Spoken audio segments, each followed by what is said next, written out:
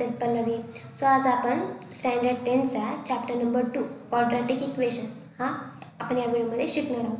So आपण मागच्या व्हिडिओमध्ये chapter number 1 linear equations in 2 variables हा कंप्लीट केला होता. ओके, सो आता आपण क्वाड्रॅटिक इक्वेशन्स हा चॅप्टर बघू.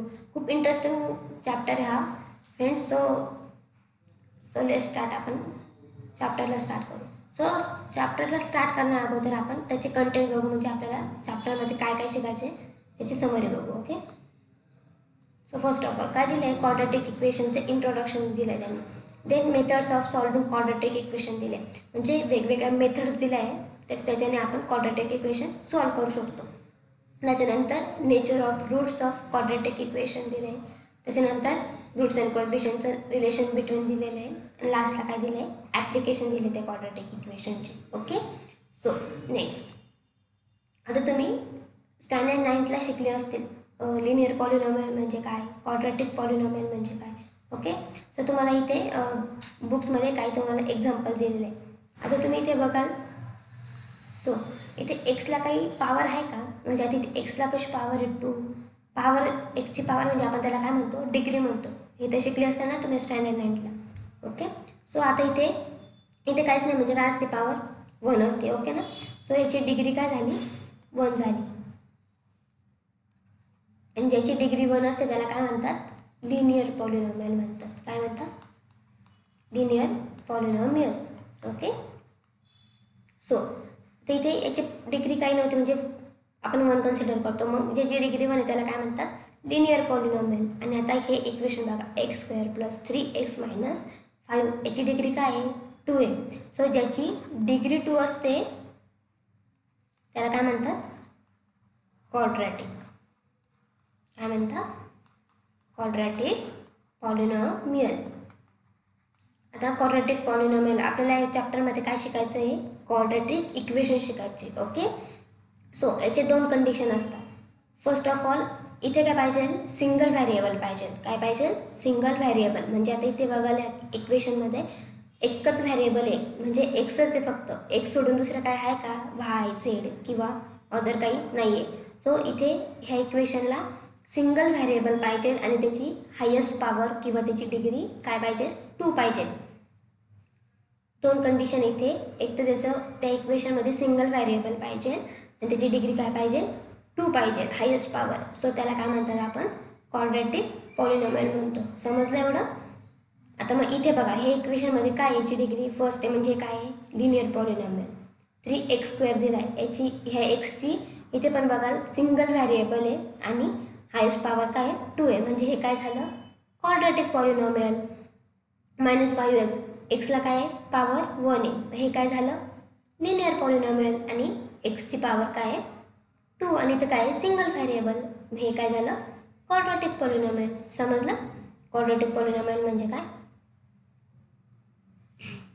नेक्स्ट तुम्हाला काय दिले, त्यांनी इथे एक्झाम्पल दिलेले. काय एक्झाम्पल, संकेत परचेस्ड अ rectangular plot having area 200 m². संकेतकडे एक रेक्टँग्युलर प्लॉट आहे, त्याची एरिया किती आहे, 200 m² आहे. आणि इथे काय दिलेलं आहे, length of the plot was 10 metre more than it's breath. आणि त्या प्लॉटची लेंथ त्याच्या ब्रीथपेक्षा 10 मीटरपेक्षा मोठी आहे त्याची लेंथ. ओके, त्याच्या ब्रीथपेक्षा. सो आपल्याला फाइंड काय करायचं आहे, find the length and the breath of the plot. त्या प्लॉटची लेंथ आणि ब्रीथ आपल्याला काय करायचं आहे, फाइंड करायचं आहे. सो आता आपण इथे काय करू, सोल्युशन. सो आता आपल्याला काय फाइंड करायचं आहे, लेंथ आणि ब्रीथ ना. सो आपण काय कन्सिडर करू, late breath of the plot B x metre.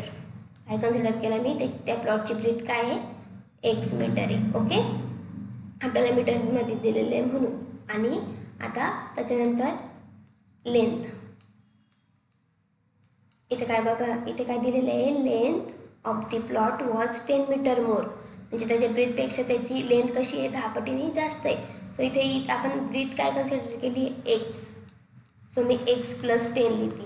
Okay, ही काय झाली त्याची लेंथ, म्हणजे त्याची लेंथ त्याच्या ब्रीथपेक्षा 10 पटीने मोठी. ओके ना. सो म्हणून इथे मी ब्रीथ काय कन्सिडर केली एक्स, म्हणून इथे मी काय केलं x+10 केलं. ओके. आणि आता इथे तुम्हाला फॉर्म्युला तर माहीत असेल, area of rectangle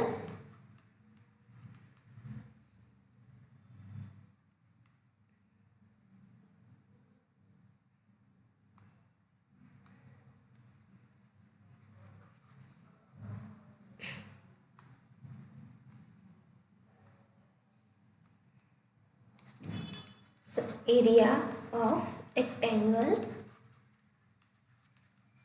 equal to length into breadth. So याचा एरिया काय दिला आहे आपल्याला इथं 200 मीटर स्क्वेअर. 200. ओके. याची लेंथ काय आहे x+10 इंटू आणि ब्रेथ काय याची x मीटर आपण कन्सिडर केली. ओके. सो 200 ह्या एक्सनी ह्या एक्सला मल्टिप्लाय करायचं काय ना x². देन ह्या 10नी ह्या एक्सला 10x. Okay. So x² + 10x हा 200 मी असं लिहून घेते. ओके. सो आपले 10x - 200 = 0. हे काय आलं आपलं इक्वेशन. ओके.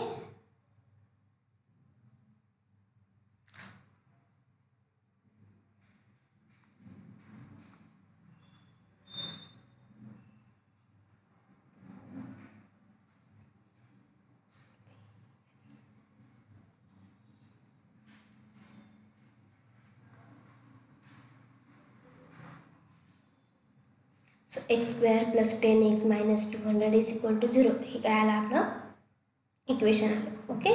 समजलं. So next. सो इथे तुम्हाला एक पहिला टॉपिक दिलेला आहे काय standard form of quadratic equation. काय standard form of quadratic equation म्हणजे क्वाड्रॅटिक इक्वेशनचा स्टँडर्ड फॉर्म कसा लिहितात हे तुम्हाला इथे दिलेलं आहे. त्याची डेफिनेशन पहिलं बघू आपण. काय आहे the equations involving one variable and having 2 as the maximum index of the variable it's called the quadratic equation. मी आत्ताच इथे काय सांगितलं तुम्हाला क्वाड्रॅटिक इक्वेशन म्हणजे काय ज्याच्या इक्वेशनमध्ये सिंगल व्हेरिएबल असेल आणि त्याची हायेस्ट पॉवर काय असेल 2 असेल त्याला काय म्हणतात क्वाड्रॅटिक इक्वेशन. तेच इथे दिले तुम्हाला.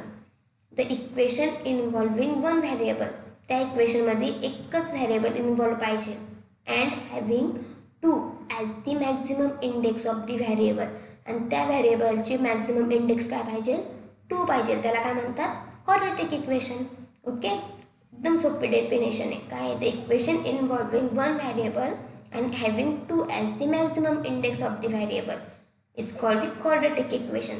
त्या क्वाड्रॅटिक इक्वेशनला सिंगल व्हेरिएबल पाहिजे आणि त्याची मॅक्झिमम इंडेक्स काय पाहिजे 2 पाहिजे त्याला काय म्हणतात क्वाड्रॅटिक इक्वेशन म्हणतात. आणि इथे काय दिलं त्याचा general formula of quadratic equation दिला आहे. काय त्याचा जनरल फॉर्म्युला ax² + bx+c = 0. हा त्याचा स्टँडर्ड फॉर्म आहे. म्हणजे कोणतं पण क्वाड्रॅटिक इक्वेशन लिहिताना याच फॉर्ममध्ये लिहावं लागतं. Okay. So a b c R the real numbers आणि ह्या इक्वेशनमध्ये जे a b आणि c असेल ते काय पाहिजे रिअल नंबर पाहिजे. समजलं एवढं. सो तुम्हाला त्यांनी फर्स्ट एक्झाम्पल दिलेले आहे. काय दिलं त्यांनी decide which of the following R quadratic equations. काही एक्झाम्पल्स दिलेले आहे आणि विचारले त्यांनी याच्यापैकी डिसाईड करा का कोणतं क्वाड्रॅटिक इक्वेशन आहे आणि कोणतं नाही आहे. ओके. सो आपण इथे बघू. आता इथे काय दिलं आहे तुम्हाला 3x² - 5x + 3 = 0. आता क्वाड्रॅटिक इक्वेशन कसं ओळखायचं ज्या इक्वेशनमध्ये सिंगल व्हेरिएबल पाहिजे आणि त्याची हायेस्ट म्हणजे मॅक्झिमम इंडेक्स काय पाहिजे 2 पाहिजे त्याला काय म्हणतात क्वाड्रॅटिक इक्वेशन. एवढं तर आपल्याला माहिती आहे. ओके. सो आता ह्या इक्वेशन बघा याच्यामध्ये काय आहे सिंगल व्हेरिएबल आहे ना एक्सच आहे फक्त एक्स आहे अजून काहीच नाही आहे म्हणून फर्स्ट कंडिशन सॅटिस्फाय झाली. याच्यात सिंगल व्हेरिएबल आहे आणि याचा हायेस्ट पॉवर म्हणजे मॅक्झिमम इंडेक्स काय 2 आहे ना x². सो हे दोन्ही कंडिशन सॅटिस्फाय होत आहे. सो आपण लिहिताना काय कसं लिहिणार आहे in the equation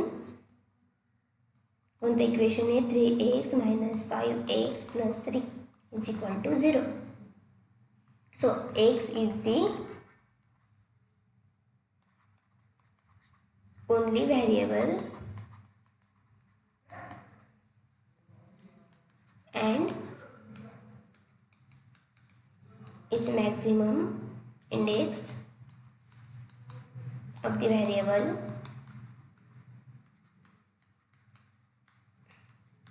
is 2. Then it is quadratic equation. Okay. So तुम्हाला जर असं विचारलं पेपर म्हणजे तुमच्या पेपरला असा क्वेश्चन आला decide the following R quadratic equation, तर असंच पूर्ण फॉर्ममध्ये तुम्हाला राईट करावं लागेल. हे इक्वेशनला x is the only variable and maximum index of the variable is 2. Then it is the quadratic equation. समजलं. So next example. आता इथे तुम्हाला अजून एक एक्झाम्पल दिलेलं आहे. काय आहे 9y² + 5 इज इक्वल टू 0. आता इथे पण या इक्वेशनमध्ये सिंगल व्हेरिएबल आहे y आणि मॅक्झिमम इंडेक्स काय 2 आहे. म्हणजे हे इक्वेशन पण काय झालं क्वाड्रॅटिक इक्वेशन झालं.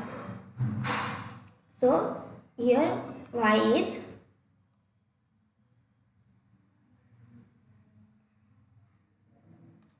the only variable and maximum index of variable is 2. So it is quadratic equation. Okay. आता हे third example.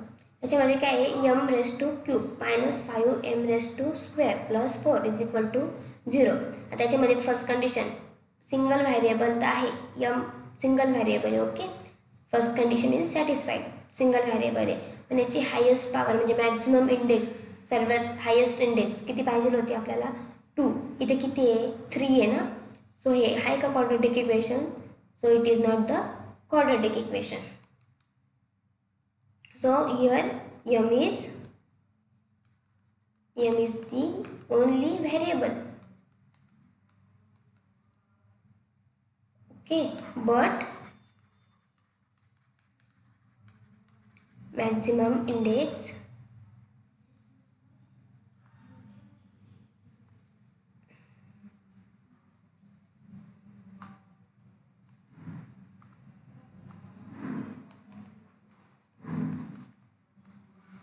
is not 2, means that is 3.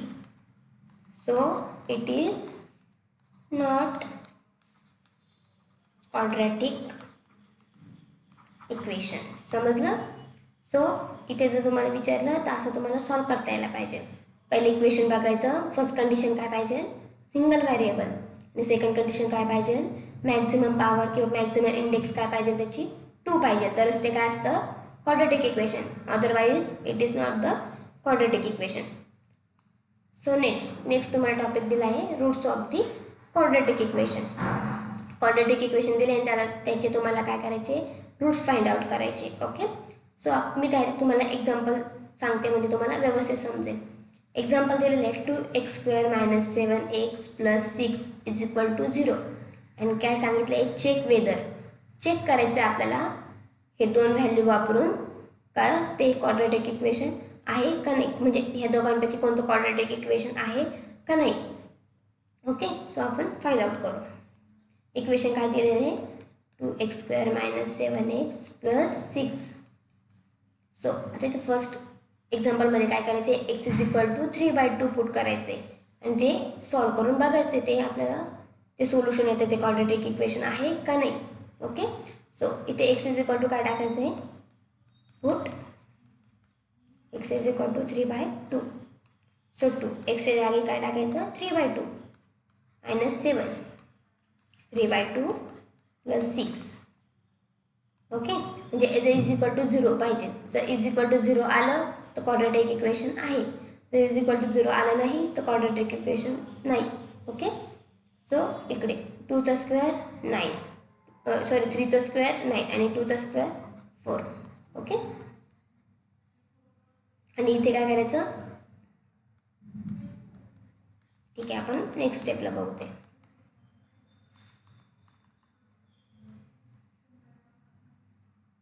So इथे आपण काय करू, याला भागा म्हणजे एककडे डिवायडेशन करून घेऊ. 2 1 जा 2, 2 2 जा 4. ओके, म्हणजे काय राहिलं आपलं 9/2 आलं. ओके, आणि इथे काय करू, इथे मल्टिप्लिकेशन करून घेऊ, कारण की याचा बेस तर सेमच आहे, म्हणजे 2 तर असेलच, पण याचे मल्टिप्लिकेशन होईल. 7 3 जा 20 प्लस 6 इज इक्वल टू 0. समजलं एवढं. सो इकडे बघू आपण काय आलं मागचं. 9/2 then 21/2 then 6 is equal to 0. आता हे जर दोन बेस सेम आहे तर याचं पण काय करावं लागेल, बेस सेम करावं लागेल, म्हणजे 2 × 6 करायचं. काय होणार, 2 6 जा 12 आणि याचं डिवायडेशन बाय 2, म्हणजे तिघांचा बेस काय झाला, सेम झाला. ओके, सो आता इथे हा 2 तर मी सेम ठेवते, मग इथे काय होणार, सबस्ट्रॅक्शन होणार. 21 मधून 9 गेले काय राहणार, 12 राहणार, पण याला मोठी नंबरला साईन काय आहे, मायनस. मी इथे काय ना मायनस, आणि प्लस 12/2 काय ना सेम राहणार. सो इथे काय होणार, एक मायनस आणि एक प्लस काय होणार, कट होऊन जाणार, म्हणजे कॅन्सल होऊन जाणार. मग आपला आन्सर काय येणार, दोघं कट झाले तर आन्सर काय येणार 0, म्हणजे याचं आन्सर काय आलं 0. मग दिस is the quadratic equation. Okay, सगळं आन्सर आलं ना, quadratic equation. It is quadratic equation. Okay, आणि आता सेकंड काय आहे, x इज इक्वल टू -2 टाकून बघायचं.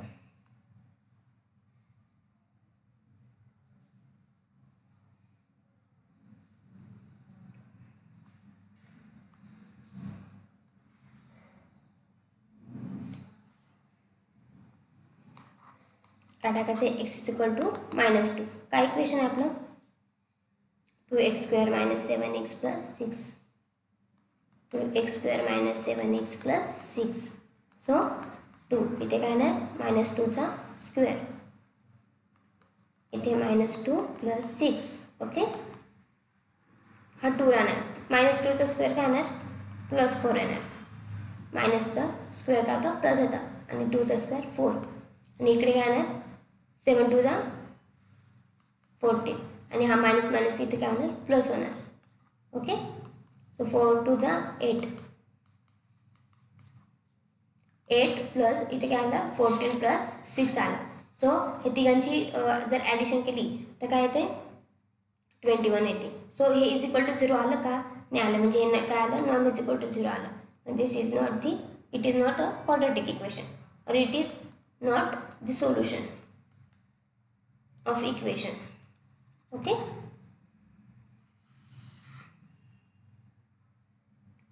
सो तुम्हाला असा क्वेश्चन जर विचारला, हे इक्वेशन दिले, चेक वेदर करायचं आहे, तर दोन्ही व्हॅल्यू एक्सच्या जागी पुट करायच्या आणि त्याच्यापैकी कोणतं सोल्युशन आहे कोणतं नाही ते चेक करायचं. सो इक्वल टू 0 आला तर ते काय आहे, सोल्युशन ऑफ क्वाड्रॅटिक इक्वेशन आहे, आणि जर ते नॉट इक्वल टू 0 आलं म्हणजे दुसरा नंबर आला तर ते काय, नॉट सोल्युशन ऑफ इक्वेशन. म्हणजे इथे आपण असं पण लिहू शकतो, it is the solution of equation. Okay, so next अजून एक एक्झाम्पल दिलं तुम्हाला.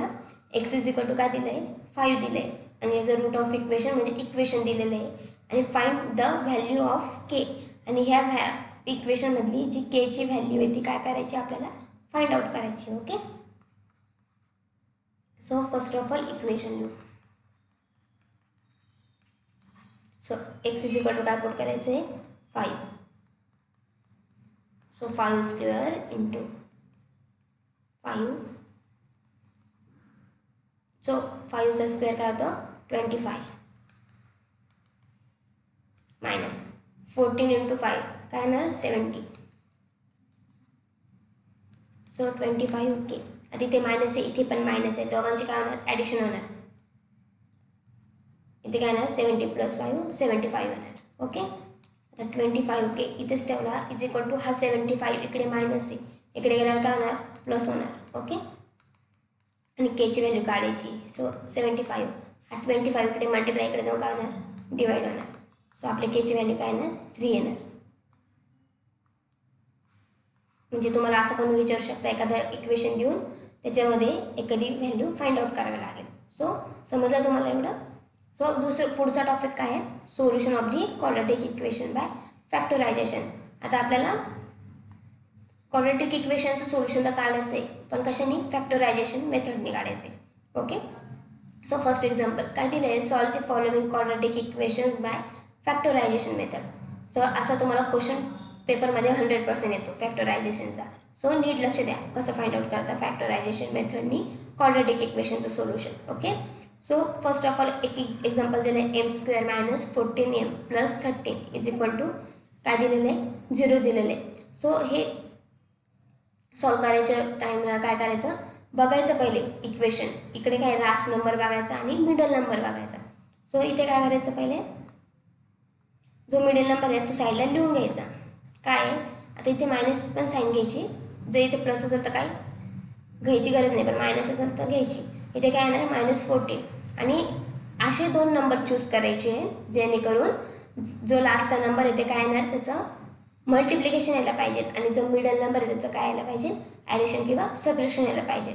म्हणजेच -14चे असे फॅक्टर पाडायचे ज्याचे जे दोन नंबर घेतले असे दोन नंबर घ्यायचे ज्याचं काय करायचं मल्टिप्लिकेशन काय यायला पाहिजे हा लास्टवाला नंबर यायला पाहिजे. म्हणजे इथे 13 यायला पाहिजे याचं मल्टिप्लिकेशन झाल्यावर त्याचा आन्सर 13 यायला पाहिजे आणि त्याचंच दोघांची सबट्रॅक्शन किंवा ॲडिशन करून हा वरचा नंबर यायला पाहिजे. म्हणजेच आता इथे सपोज मी घेतलं 13 जर आपल्याला मल्टिप्लिकेशन पाहिजे तर 13 कोणाच्या टेबलमध्ये येतो 13च्याच टेबलमध्ये येतो.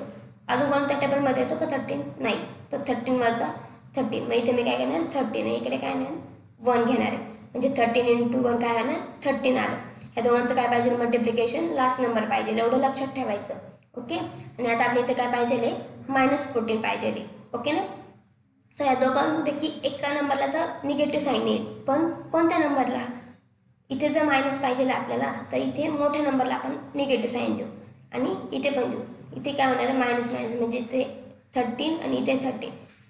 13 मधून 1 केला तर 13 आणि 1 काय येणार आहे 14 येणार आहे. हे दोघांची मायनस काय होती ॲडिशन होती ना 13 आणि 1 काय येणार आहे 14 येणार आहे आणि बिगर नंबरची साईन कोणती आहे 13ला कोणती साईन आहे निगेटिव्ह म्हणून इथे निगेटिव्ह आलं. म्हणजे या दोघांचं ॲडिशन करून ही नंबर पाहिजे आणि दोघांचं मल्टिप्लिकेशन केल्यावर काय पाहिजे हा लास्टवाला नंबर पाहिजे इक्वेशनचा. समजलं.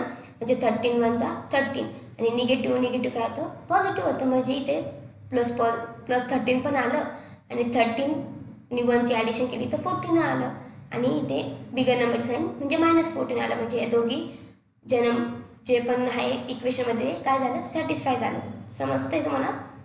सो आता इथे आपण काय घेऊ m² इथे काय येणार -13m + m 1m लिहिला काय किंवा नुसता m लिहिला काय आणि इथे काय येणार लास्टची +13 येणार. ओके. हे काय केल्याचं आपण इक्वेशनचे फॅक्टर पाडले. ओके. सो इथे काय करणार कॉमन काढणार. इथे काय कॉमन m पण इथे पण m आहे. ओके. सो आपण इथे काय केलं m कॉमन काढला. आता इथे m जर कॉमन काढला तर इथे m² आहे म्हणजे 1m मध्ये राहणार आणि इथे काय येणार 13 येणार. म्हणजे आता या दोघांचं मल्टिप्लिकेशन केलं तर वरची नंबर यायला पाहिजे म्हणजे m × m m² - m × 13 13m येईल. ओके. सो आपण इथे m कॉमन काढला आणि इथे काय येणार 1 म्हणजे हा 1 आणि m - 13. आता इथे जर बघायचं करून क्रॉस चेक का इथे -1m पण आहे मायनस काय होणार प्लस आणि 1 × 13 13 येणार. आणि आपण जेव्हा कसं बरोबर चाललो आहे स्टेप बाय स्टेप हे कधी समजेल हे दोन्ही पण जे ब्रॅकेट आहे ते काय यायला पाहिजे दोघं पण सेम यायला पाहिजे. तर समजायचं आपण स्टेप करतोय ते काय करेक्ट आहे. ओके. हे दोन्ही पण ब्रॅकेट सेम यायला पाहिजे तरच आपली स्टेप काय आहे करेक्ट आहे. म्हणजे आपण इथे पण दोघं पण ब्रॅकेट सेम आले ना म्हणजे आपण करेक्ट चाललो आहे. सो ही जो ब्रॅकेट डबल आला तो एकदा लिहायचा आणि जे उरलेलं असतं जे उरलेले टर्म्स ते एका ब्रॅकेटमध्ये लिहून घ्यायचे. ओके. सो आता हा 0 प्रत्येक टर्मला वेगवेगळं द्यायचं म्हणजे -m - 13 = 0 आणि m - 1 = 0 आणि मध्ये काय लिहायचं ऑर लिहायचं. तिथे नेक्स्ट स्टेपला काय होणार M is equal to -13 is equal to जर लिहिला तर काय होणार +13 और एम इकडे मायनस इकडे येऊन काय होणार प्लस, म्हणजे आपले रूट्स काय आले 13 and 1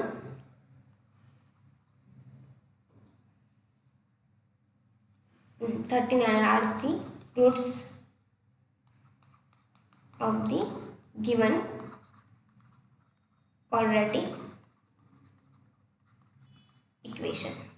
समजलं. सो हे दोन रूट आहेत आपले. समजलं तुम्हाला सगळ्यांना. एक्झाम्पल कसं सॉल्व केला, पहिले एक्झाम्पल बघायचं, त्याच्यानंतरून जी मिडल जी आपली नंबर असतो त्याची काय यायला पाहिजे ॲडिशन किंवा सबस्ट्रॅक्शन यायला पाहिजे, पण त्या दोघांचं मल्टिप्लिकेशन हा थर्डवाला नंबर यायला पाहिजे. ओके. आणि त्याच्यानंतर इथे काय केलं आपण कॉमन एम काढला आणि जे उरलेले टर्म्स एका ब्रॅकेटमध्ये लिहून घेतला आणि दोघांना पण वेगवेगळे सेपरेट 0 0 दिले आणि ते दोघांचे रूट्स आले. So next example.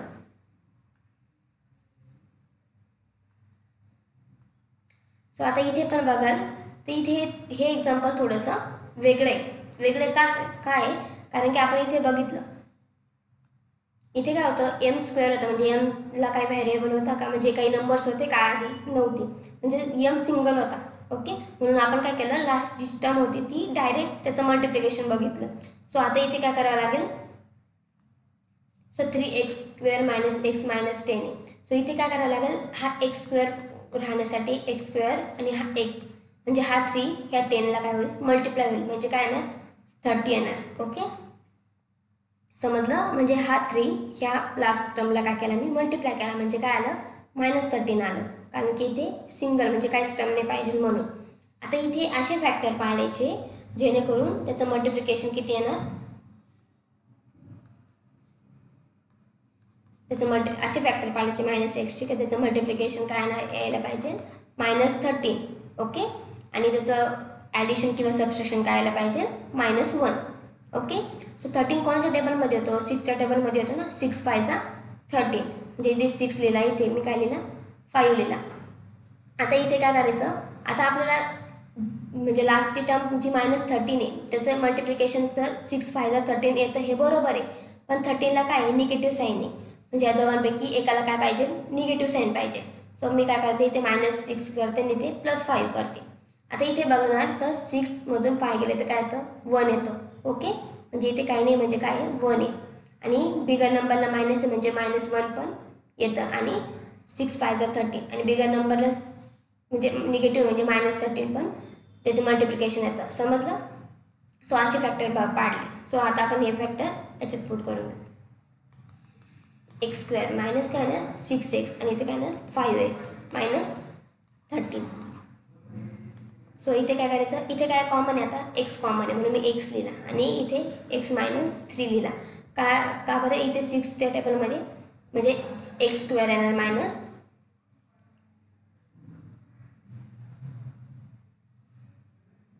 x² - 6.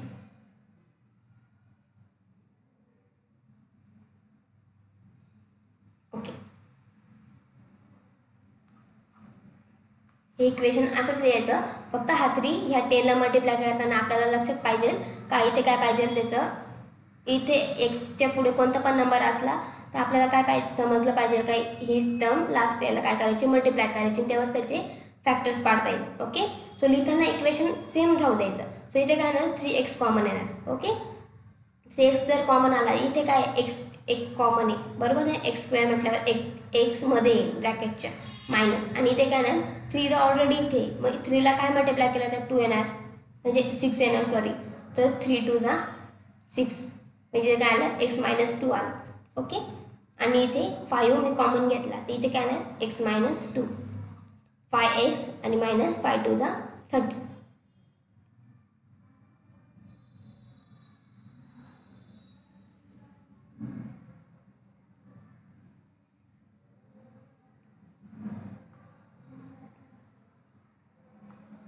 Extremely sorry इथे काय पाहिजे 10 पाहिजे. आपलं जे इक्वेशन आहे तेच इथे पाहिजे. इथे 13 आपल्याला समजण्यासाठी आपण घेतलेलं आहे, पण इथे लिहिताना काय लिहिणार 10च लिहिणार, तेव्हा ते आपलं पुढचं येईल. नाही तर असं केलं तर काय होईल ते रॉंग होईल. Okay.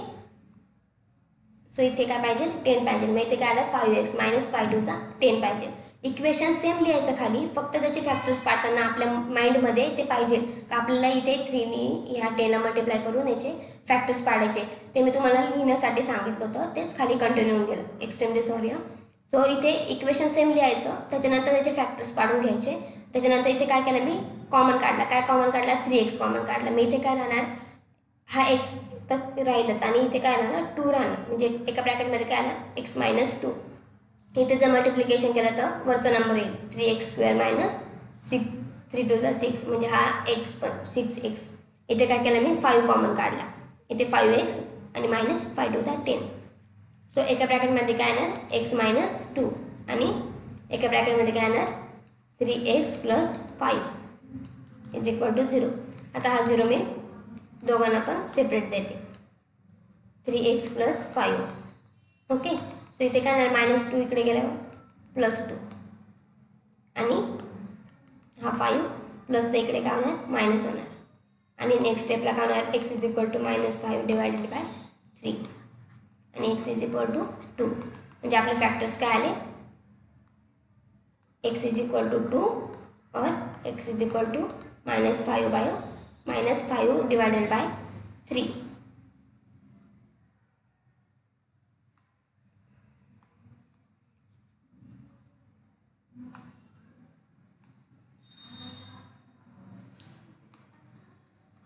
-5 divided by 3 are the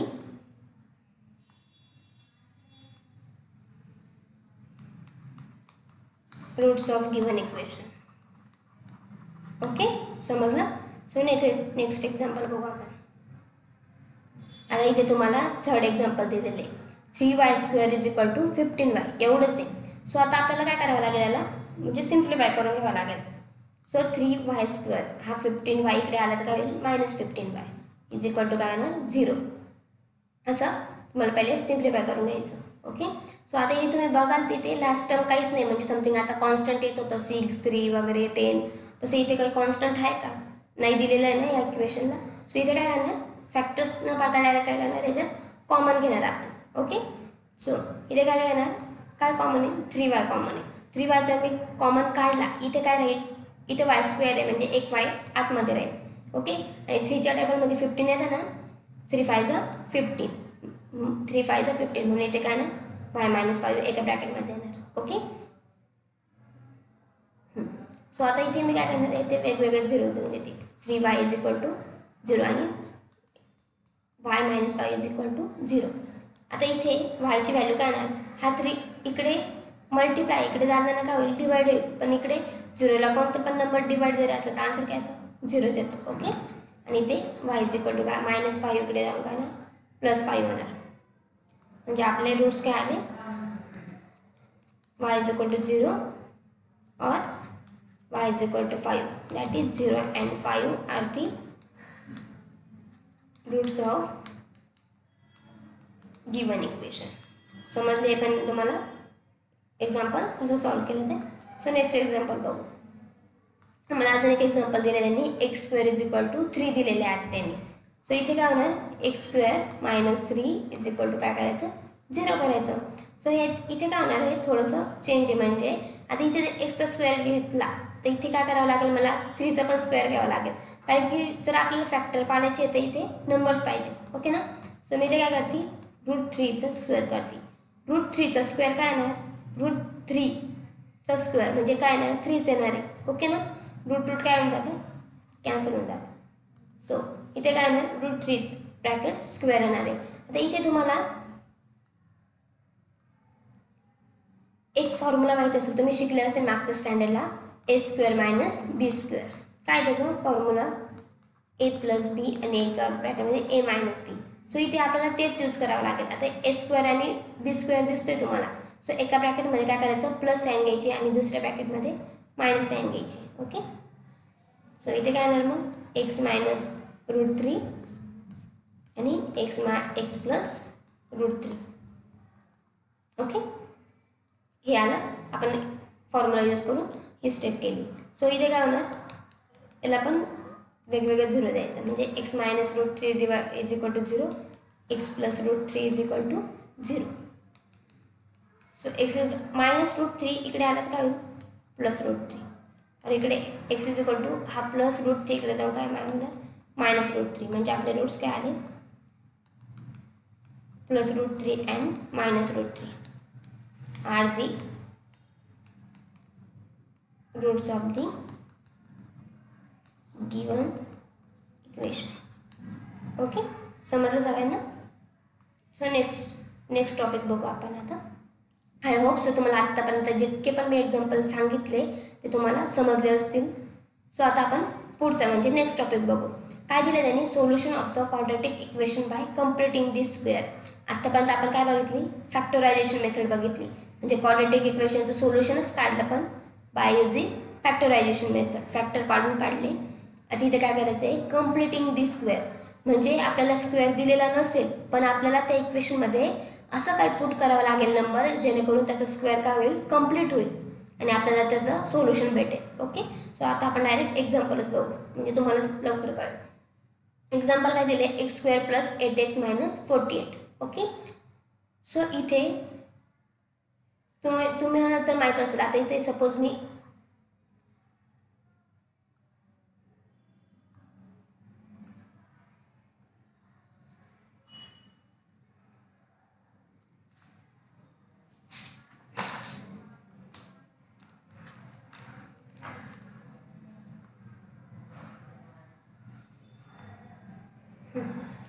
so इथे x² + 8x - 48 तुम्ही जर इक्वेशन नीट केअरफुली बघितलं तर तुम्हाला एक फॉर्म्युला आठवेल a + b hole bracket स्क्वेअरचा formula काय होता a² + 2ab + b². हा फॉर्म्युला आहे. सो आता आपण जे बघितलं इथे मी काय करते x² + 8x - 48 तर आहे पण आपल्याला काय करायचं आहे कम्प्लिटिंग दी स्क्वेअर यूज करून आपल्याला सोल्युशन काढायचं आहे म्हणजे आपल्याला ह्या इक्वेशनमध्ये अशा व्हॅल्यू काही पुट करावं लागेल जेणेकरून याचा स्क्वेअर काय होईल कंप्लीट होईल. ओके सो म्हणजे आता सपोज मी x + 2 ब्रॅकेट होल स्क्वेअर जर घेतला याचे फॅक्टर कसे पडतील x² + 2 * a * b म्हणजे इथे x आणि इंटू हा 2 प्लस bचा स्क्वेअर म्हणजे 2चा स्क्वेअर काय येतं x² + 2 * 2 4x आणि इथे काय येणार 4 येणार. हा काय झाला x² + 4x + x + 2 hole bracket स्क्वेअरचा factor झाला म्हणजे त्याचं एक्सपान्शन झालं. ओके पण आपल्याला हे जे इक्वेशन आहे याच्यामध्ये असं काहीतरी नंबर पुट करायचे जेणेकरून x² + 8x आणि अजून एक नंबर पाहिजे जेणेकरून त्याचा स्क्वेअर म्हणजे त्याचा होल ब्रॅकेटचा स्क्वेअर काय होईल कंप्लीट होईल म्हणजेच काय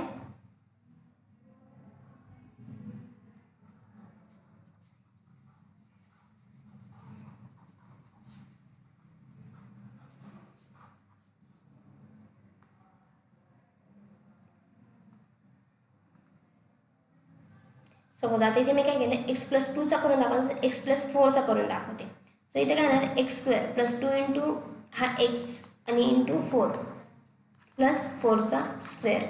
ओके सो x² + 4 * 2 = 8 आणि 4चा स्क्वेअर काय येणार 16 येणार आहे. ओके सो इथे काय आलं आहे x² + 8x + 16 आले. सो आपण हा 16 इथे नाही आहे पण हा जर इथे घेतला तर x + 4 होल ब्रॅकेटचा स्क्वेअर काय होणार कंप्लीट होणार आहे म्हणून आपल्याला ही टर्म काय करावं लागणार आहे इथे पुट करावं लागणार आहे. म्हणजे काय आलं आपलं x² + 8x मी पहिले इक्वेशन लिहून घेते देन नेक्स्ट स्टेप काय येणार आहे x² + 8x. आता इथे प्लस मी 16 जर ॲड केला तर याला कॅन्सल करण्यासाठी मला काय करावं लागेल -16 काय करावं लागेल ॲड करावं लागेल म्हणजे ही टर्म जर आपल्याला ॲड करायची पण ती नको पण आहे म्हणून मी काय करते +16 ॲड केला तर -16 पण ॲड करते म्हणजे दोघं काय होऊन जाईल कॅन्सल होऊन जाईल उरलेलं -48 = 0. ओके सो आता ही जर टर्म बघितली x² + 8x + 16 आता याचा स्क्वेअर काय झाला आत्ताच काढला आपण x + 4 ब्रॅकेटचा स्क्वेअर मायनस इथे काय होणार -16 - 48 चे काय होणार ॲडिशन होणार तर ती ॲडिशन काय किती येते 64 = 0. काय केलं मी इथे असा नंबर पुट केला जेणेकरून ह्या जी टर्म आहे त्याचं काय होईल, होल ब्रॅकेट कंप्लीट स्क्वेअर होईल. ओके, सो इथे एक्स स्क्वेअर प्लस 8x तर होताच, पण मी काय केलं इथे असा नंबर शोधला x+4 ब्रॅकेट्स होल स्क्वेअरचा, जेणेकरून ही टर्म काय झाली, कंप्लीट स्क्वेअर झाली. आणि इथे -16 आणि -48चा ॲडिशन होऊन -64 इथे आन्सर आलं. सो आता इथे काय करायचं नेक्स्ट स्टेपला, x+4 सेम इथे काय केलं, टेकिंग स्क्वेअरिंग केली इथे. ओके, त्याच्या पहिले आपण एक स्टेप करून घेऊ.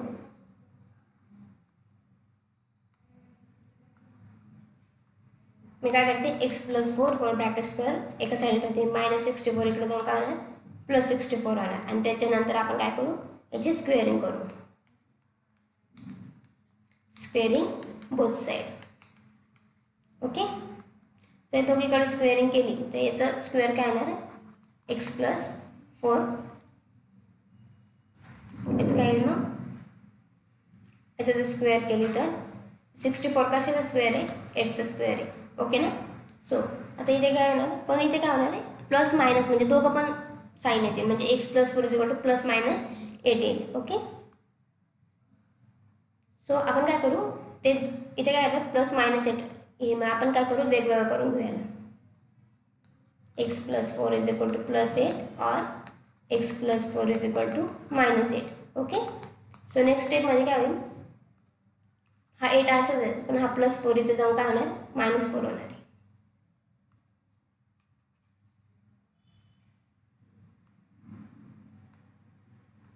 काय होईल, +4 इथे जाऊन -4 और x2 हा -8 तर आहेच, पण हा +4 इकडे जाऊन काय होईल, -4 येईल. सो x = 8 - 4 काय येतं, 4 येतं. तिथे -8 आणि -4 आहे, सो दोघांचे काय होणार, ॲडिशन होणार आहे, म्हणजे काय येणार 12. इथे बिगर नंबरला 8ला कायमची साईन आहे निगेटिव्ह, म्हणून इथे काय निगेटिव्ह, म्हणजे आपले हे काय आलं आन्सर, x = 4 आणि x = -12. हे काय काढलं आपण, क्वाड्रॅटिक इक्वेशनचं सोल्युशन काढलं बाय कम्प्लिटिंग दी स्क्वेअर, म्हणजे त्याचं स्क्वेअर दिलेलं नव्हतं, आपण काय केलं, स्क्वेअरिंग त्याच्यामध्ये कंप्लीट स्क्वेअर काढला आणि त्याच्यानंतर त्याचं काय केलं, आपण त्या इक्वेशनचं सोल्युशन शोधलं. म्हणजे इथे पण मागे आपण फॅक्टरायझेशनने 2 रूट्स काढले होते, तशी इथे पण 2 नंबर आले, x = 4 आणि x = -12. फक्त काय केली, मेथड चेंज केली. ओके, सो इथे काय आता पुढे formula for solving the quadratic equation, म्हणजे आता पुढचं पण काय आहे, क्वाड्रॅटिक इक्वेशनचं सोल्युशन काढायचं आहे, पण काय यूज करून, फॉर्म्युला यूज करून काढायचं आहे. ओके, सो इथे इक्वेशन दिलं आहे तुम्हाला, काय दिलं आहे, m² - 14m + 13 = 0.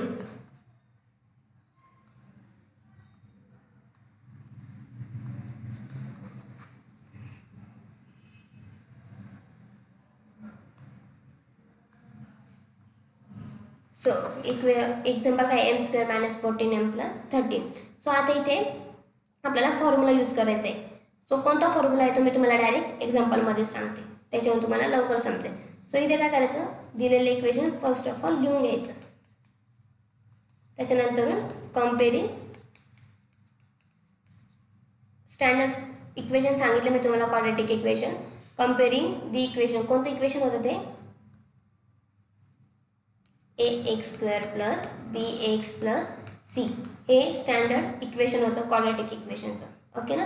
सो हे इक्वेशन लिहायचं आणि याला काय करायचं, ह्या इक्वेशनला दिलेलं एक्झाम्पल काय, ह्या इक्वेशनशी काय करायचं, कम्पेअर करायचं.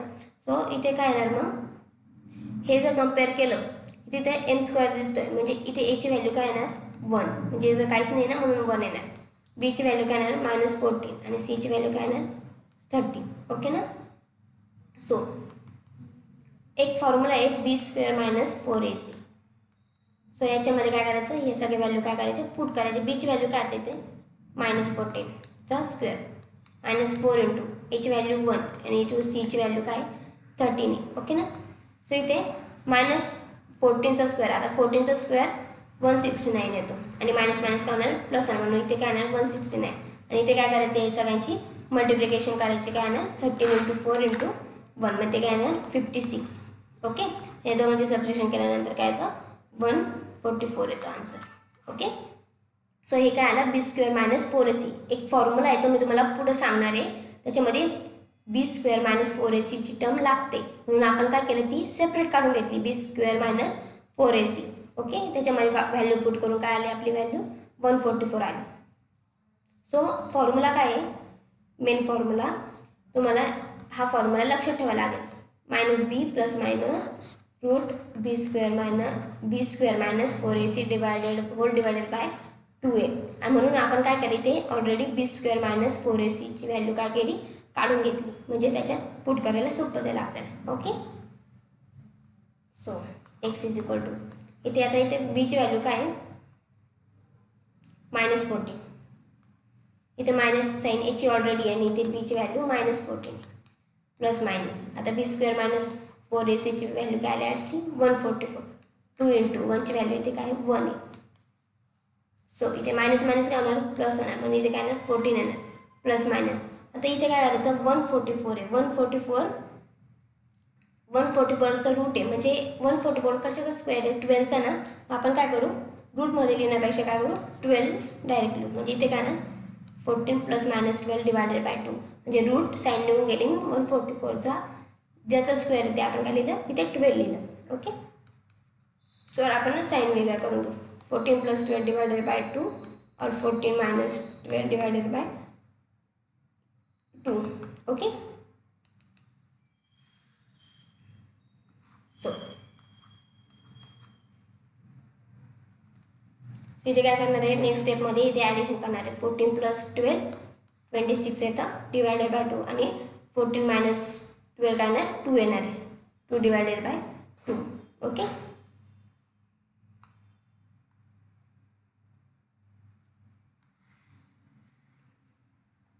तर इथे जर डिवायडेशन केलं तर काय येतं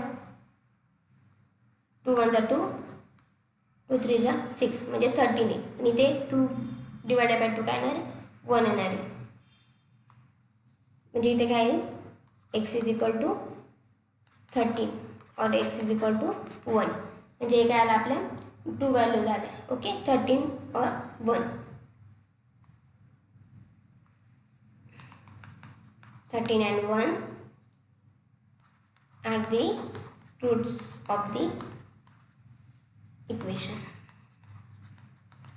ओके, समजलं. आपण पहिले काय केलं होतं फॅक्टरायझेशन मेथडने त्याचं सोल्युशन काढलं, त्याच्यानंतर कम्प्लिटिंग दी स्क्वेअर मेथडने काढलं, आणि आता काय केलं बाय युजिंग फॉर्म्युला वापरून आपण काय केलं त्याचे रूट्स काढले. ओके, तो हा फॉर्म्युला आहे तो तुम्ही नीट लक्षात ठेवा.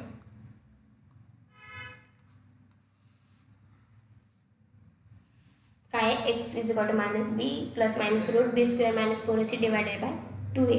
त्याच्यानंतर नेक्स्ट एक्झाम्पल बघू आपण. इथे काय करायचं सेम स्टेप फॉलो करायचे.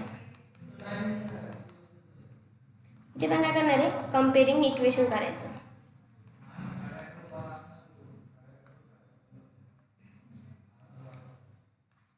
x² plus bx plus c is equal to 0.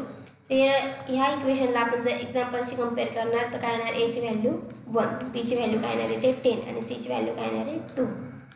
Okay ना. सो काय करायचं आता आपण पहिले काय काढलं होतं b² मायनस 4ac काढलं होतं. ओके, सो हे सगळे व्हॅल्यू काय करायचे आहेत पुट करायचे आहे. b ची व्हॅल्यू काय आहे 10, a ची व्हॅल्यू 1 आणि c ची व्हॅल्यू काय आहे 2. 10चा स्क्वेअर काय होतो 100 मायनस इथे काय येणार इथे मल्टिप्लिकेशन घ्यायचं 4 2 8 आणि इथे 1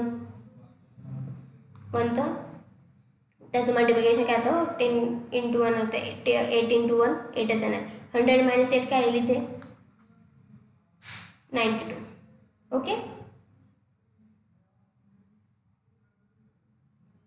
त्याची व्हॅल्यू काय आली b² मायनस 4ac ची 92 आली. सो आता आपल्याला काय करावं लागेल फॉर्म्युला यूज करावा लागेल. काय फॉर्म्युला आहे x is equal to -b plus minus route b² minus 4ac hole divided by 2a. So इथे काय येणार मग -b ची व्हॅल्यू काय होती 10 प्लस 10 म्हणजे इथे काय -10 येणार आणि इथे 98 आले. 2 × a ची व्हॅल्यू काय 1च. देन -10 प्लस मायनस तिथे काय करणार आहे 98 म्हणजे आपण 144चा कसा स्क्वेअर काढला 12चा स्क्वेअर काढला तर 144. तर 98 कशाचा स्क्वेअर आहे का नाही आहे. सो इथे काय करणार मग आपण फॅक्टर पाडून घेणार म्हणजे काय येणार 2 × 23. 23 × 2 केलं तर काय येणार 90. सॉरी इथे काय 92 आहे ना मी 98 लिहिलं सॉरी.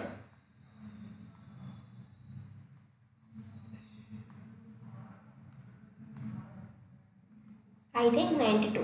2 × 23 करून बघा 92 येतं इथे. ओके इथे divided by 2 as it is राहणार. सो इथे काय होणार मी का बरं याचे फॅक्टर पाडलं कारण की आपल्याला काहीतरी कॉमन बाहेर काढावं लागतं रूटच्या. सो 92चं काही निघत नव्हतं म्हणून मी याचे काय केले फॅक्टर पाडले 2 × 23. तिथे काय ना इथे काय करते मी 2 बाहेर काढते. ओके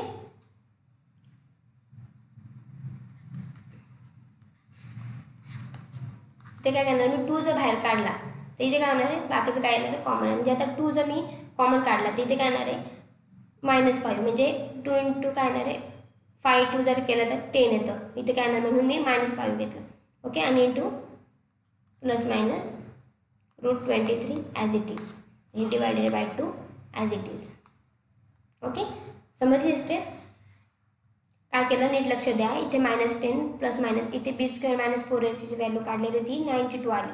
देन 2 × 1 केलं -10 ± काय केलं 92चे फॅक्टर 2 × 23 म्हणजे मला काहीतरी बाहेर कॉमन काढायचं आहे ते 92 मध्ये निघत नाही म्हणून मी त्याचे काय केले फॅक्टर पाडले 2 × 23.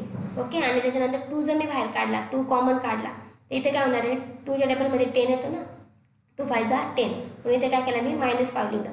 इथे plus मायनसची as it is sine आणि √23 ॲज इट इज लिहिला आणि डिवायडेड बाय 2 केला. ओके सो इथे काय होणार हा 2 काय होणार आहे कॅन्सल होणार आहे. सो नेक्स्ट स्टेप काय येणार आपली -5 ± 23. ओके तो आपण काय करायचं साईन चेंज करून घेऊ म्हणजे -5 + √23 और -5 - 23 √23. ओके सो आता आपलं याचे रूट्स काय आले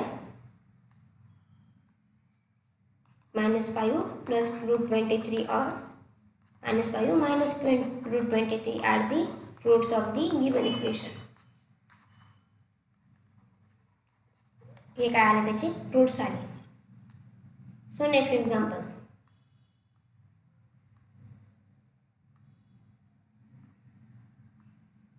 हे पण काय करायचं बाय युजिंग फॉर्म्युला मेथडने सॉल्व करायचं. x² - 2x - 3. सो याला काय करणार कम्पेअरिंग करणार कोणाच्या ते स्टँडर्ड इक्वेशन आहे क्वाड्रॅटिक इक्वेशन त्याच्याने. काय इक्वेशन आहे ax² + bx + c = 0. मग इथे काय येणार कम्पेअर केलं तर a ची व्हॅल्यू 1 b ची व्हॅल्यू -2 आणि c ची व्हॅल्यू -3. ओके सो इथे काय येणार b² - 4ac पहिले व्हॅल्यू काढून घेऊ आपण. इथे b ची व्हॅल्यू काय आहे -2चा स्क्वेअर -4 × 1 a ची व्हॅल्यू आणि देन c ची व्हॅल्यू. इथे -2चा स्क्वेअर काय येणार 4 आणि इथे 4 × 1 × -3. सो इथे मायनस काय होतं प्लस होणार आणि ते 4 3 काय होणार 12 होणार. मग इथे आन्सर काय येणार आपलं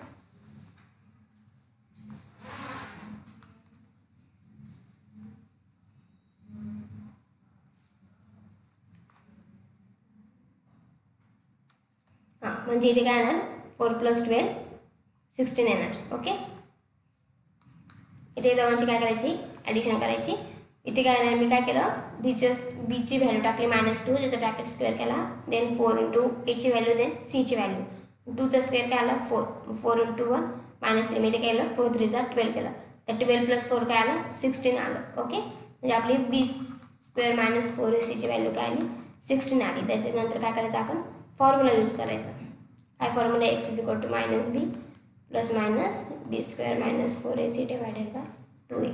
ओके सो इकडे काय येणार b ची व्हॅल्यू काय आहे -2 इकडे मायनस असा इथे -2 आणि इथे काय येणार 16 2 × a ची व्हॅल्यू 1. सो इथे काय येणार 2 येणार मायनस प्लस होऊन जाणार इकडे प्लस मायनस इथे 16 कशाचा स्क्वेअर आहे 4चा स्क्वेअर आहे. मी इथे काय येणार 4 येणार आहे as a 2 as it is खाली. ओके सो इथे काय येणार आता मी काय करते प्लस वेगळं करून घेते आणि इकडे मायनस साईन वेगळी करून घेते. म्हणजे 2 + 4 / 2 और 2 - 4 / 2. ओके, इथे काय येणार आहे, इथे 6 / 2 येईल, इथे 4 - 2 2 येणार आहे, म्हणजे इथे -4ची साईन, 4ला मायनस साईन आहे म्हणून -2/2 येणार आहे. इथे काय येईल 3 और इथे काय येणार -1, म्हणजे आपले रूट्स काय आले 3 and -1 are the roots of the given equation.